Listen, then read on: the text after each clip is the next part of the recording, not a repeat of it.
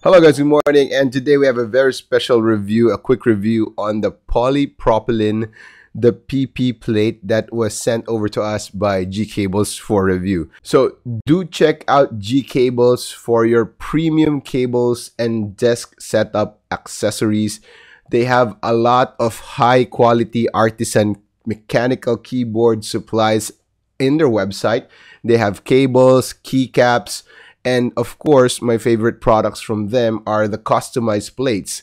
I got the aluminum plate for my Tomo, really love that. And right here, right now, we have the polypropylene plate. The Alloy Spring is one of my favorite keyboards for its sound signature, typing angle. The leaf spring mount, arguably my favorite. I love it more than the gasket mounting. And I've been using this keyboard for quite some time, ever since I got it. It's been part of the collection.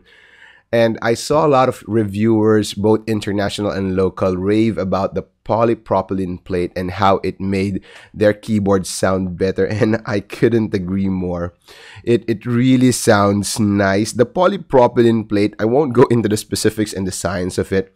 I would describe it as somewhere in between probably the polycarbonate and the palm plate. It's a bit more flexy than your polycarbonate plate, a less flexy than the palm plate. But what I like most is the sound signature.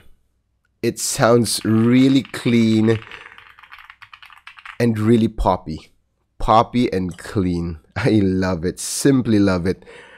Compared to the palm plate, I feel that the polypropylene plate sounds cleaner and it's less selective. On my experience with different palm plates kind of tends to be selective on the switches that goes with them.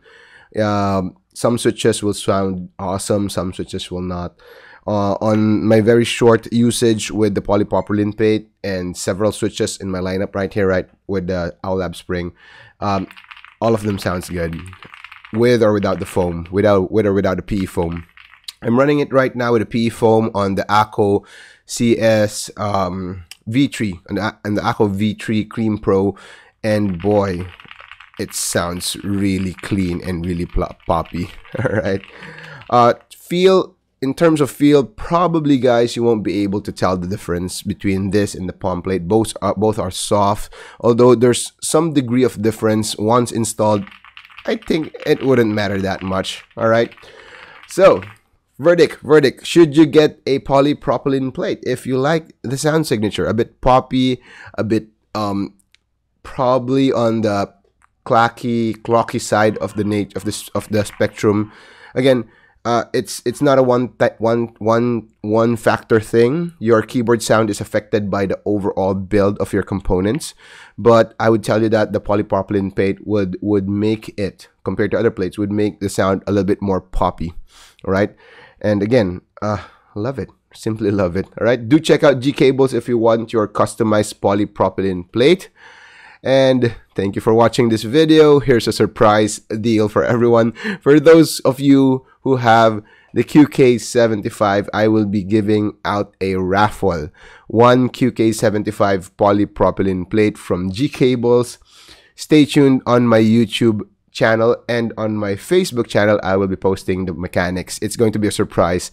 Just follow the channel and poof, I'm gonna post it there. All right. Thank you for watching, guys, and I hope to see you in the next video.